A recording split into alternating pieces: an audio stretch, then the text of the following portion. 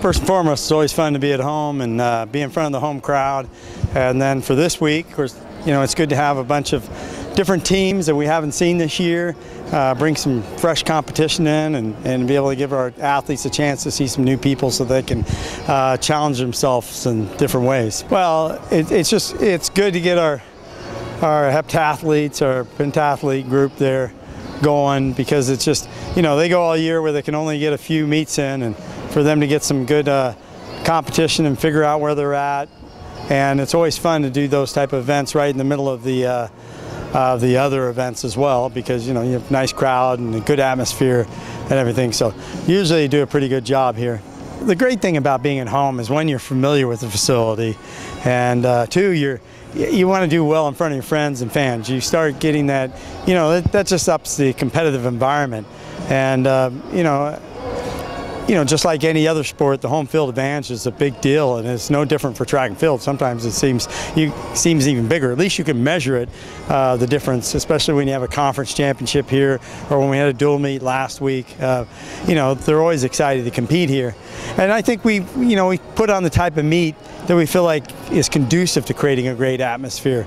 And that way, when you set it up and you make it condensed and you feel, everyone's competing well. And of course, we always do the PR week is what we call it, and we have the PR bell going, and you see one friend over there, another friend, popping off a mark here and there, and then you think you can do it as well. So it's very contagious, the competitive atmosphere. I mean, for someone like Jordan Lattimore, here he is. He jumps 26 feet, first person to jump 26 feet indoors for us.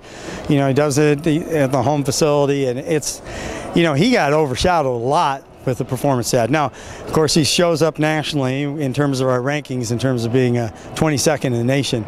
But he's been doing a great job. Of course, you're second in the nation last year, and same place where Matt Ludwig was. Of course, Matt Ludwig, of course, had a great week last week. What an exciting week to go for a world mark. Now, you can see how competitive it is in the world, because, one day, another day later, someone goes a centimeter higher, then a few days later, just yesterday, someone went another centimeter. So they all keep a track of each other.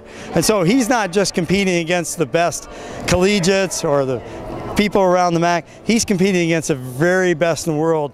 Every time he gets up on the runway, he's aware of what's been done around the world, and then those people in the world are also aware of him. Now, last week also we had some good young athletes come out, especially Victoria Abenow getting MAC Athlete of the Week. She runs that 8:52 in the hurdles. Dara Perry had just one of those rough meets. She missed one of those hurdles, and the nature of the event, sometimes you just have one bad hurdle, of course, that takes you out of the event.